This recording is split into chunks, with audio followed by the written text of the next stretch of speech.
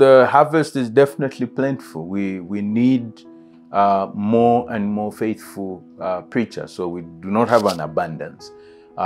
We thank God He's been raising faithful preachers for years now, but the continent is in need of more faithful preachers.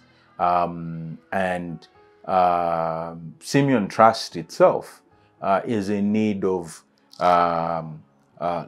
local African instructors, you know, and it's investing in men who would be willing to serve in that way of training other men in instructing the Simeon Trust work. So I think doing the book of Amos, this workshop, has been a particularly good thing, because Amos is the book that speaks so strongly. It's not the only book, but it has a very clear message about the necessary implication for Christians of being concerned about the poor and the marginalized and the weak and the needy.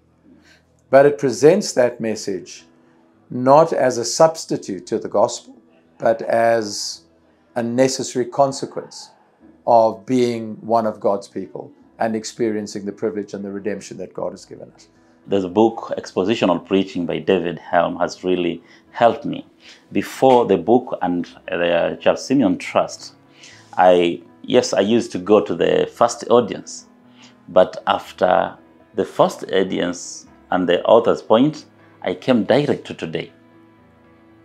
Now, David Helm and the CS workshop made it a little bit harder, because now you have to think the point of the author are reflected theologically, then persuade your people on the point again, which to me, that has been a great help.